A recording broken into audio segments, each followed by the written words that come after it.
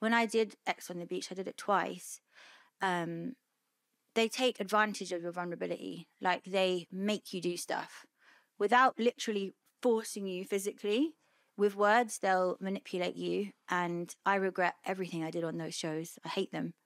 I just look like a twat. But I mean, that's how I got to where I am now, so I can't really slate it too much. But there were times where they would drag me off set, like, by my clothes, and be like, if you want to be famous, if you want to make it, you need to start doing stuff, or you're going home tomorrow. Go and get in that room and sleep with him and blah, blah, blah. They did it to me so many times. And I listened to them because I wanted it so much.